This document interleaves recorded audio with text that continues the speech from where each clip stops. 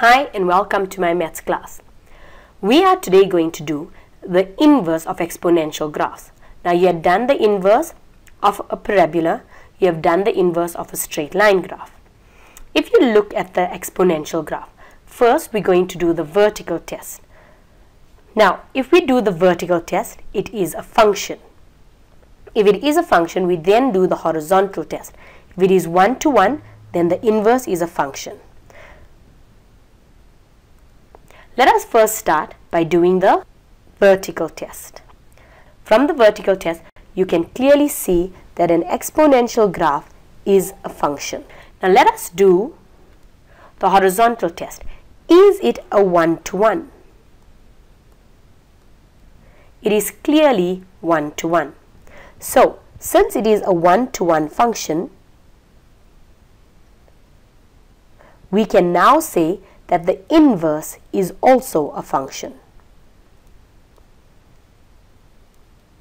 What is nice about that is that if it is a function, then there is no restrictions like your parabola.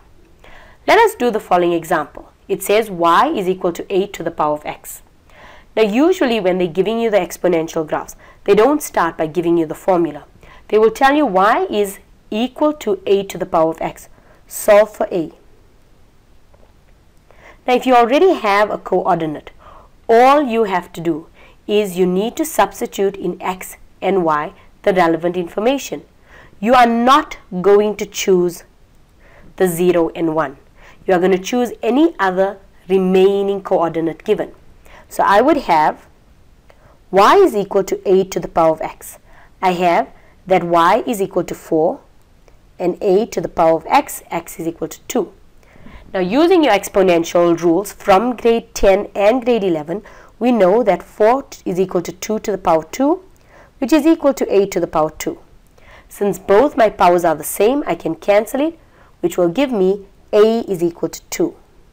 So the equation of this graph is y is equal to 2 to the power of x. Now the next thing that you would be asked is, get the inverse of the function. Now we already know to get the inverse we make x y and we make y x. So I'm going to have x is equal to 2 to the power of y. But you cannot write it in this form.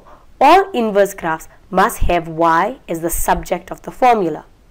In order to have y the subject of the formula, you have to do logs. Now what it becomes is log, our base is 2, so I still have it as 2. The x and y swap, and now I have log base 2 x is equal to y. So the inverse is f minus 1. Remember from our previous videos we had discussed that if it's to the power of -1, we are indicating that it is an inverse. Now how would we draw this inverse? We know that x becomes y and y becomes x. So if we have 0 and 1 at this point, we know we have 1 and 0 at the other point. Also, we have the coordinate 2 and 4, which means we are now going to have the coordinate 4 and 2. Remember, x becomes y, y becomes x.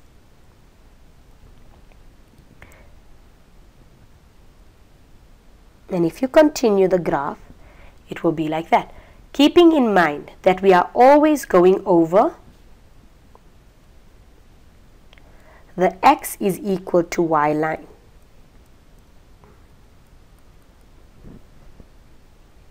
So the inverse reflects over the x is equal to y line. Now what they have started doing is they now no longer give you just the exponents as the original question. Look at what they have done now. Now they have said f of x is equal to log base half x. Get the inverse. Now you know the inverse of an exponent is a log. Likewise, the inverse of a log is an exponent. So how do we do this? We have y is equal to log base half x. We are going to swap our x and y. So I have x is equal to log base half y. but you need y to be the subject of the formula. The base remains the base always. X and y swap, so we have y is equal to half to the power of x. The inverse is half to the power of x. Now how do we draw the inverse? We know that we have a coordinate quarter and 2, which means now you're going to have a coordinate 2 and a quarter. So x will be 2 and y would be a quarter. And then we have x is 1 and y is 0. We would have that y is 1 and x is 0.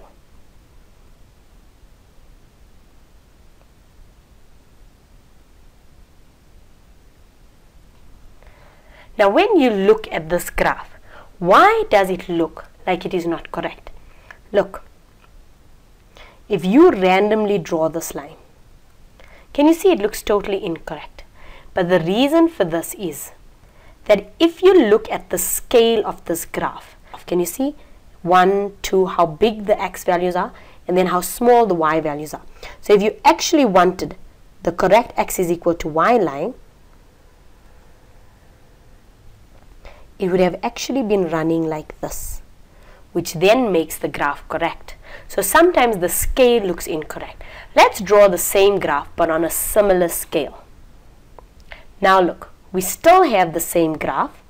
This one here was a quarter and 2. Can you see a quarter and 2? And then when we draw the inverse, look how the inverse looks. It looks exactly the same. Why? Because the scale now used is the same. So sometimes by changing the scale, we think our work is incorrect, but it is not incorrect. It is simply looking that way because of the scale that we use.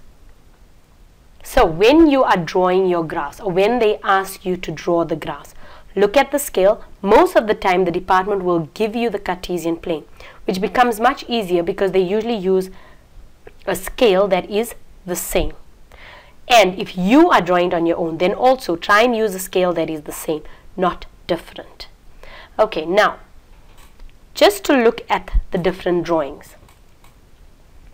If you look at this graph here, the red one is y is equal to 2 to the power of x. When we do the inverse, then we have y is equal to log base 2 x. Exactly the same over the x equals to y line. If you look at this one, y is equal to half to the power of x, or you could say y is equal to 2 to the power of minus x.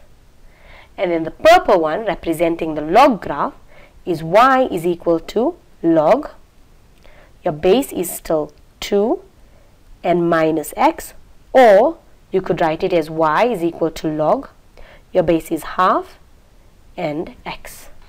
Now you would notice with the exponential graphs, it doesn't matter how many graphs they give you, the standard two are always the same. If you look at this graph, and then you look at these graphs, it is always the same. Even if I change it, y is equal to 3 to the power x, it will become log 3 base 3 to the power of x. It still looks exactly the same. So the exponential graphs, if you know these two very well, you will be fine. If you take this graph, look at this graph, okay, this one here was y is equal to half to the power of x. And if you look at this one, it's also y is equal to half to the power of x. So the different scales make it look different, but they are exactly the same graphs. Thank you for watching.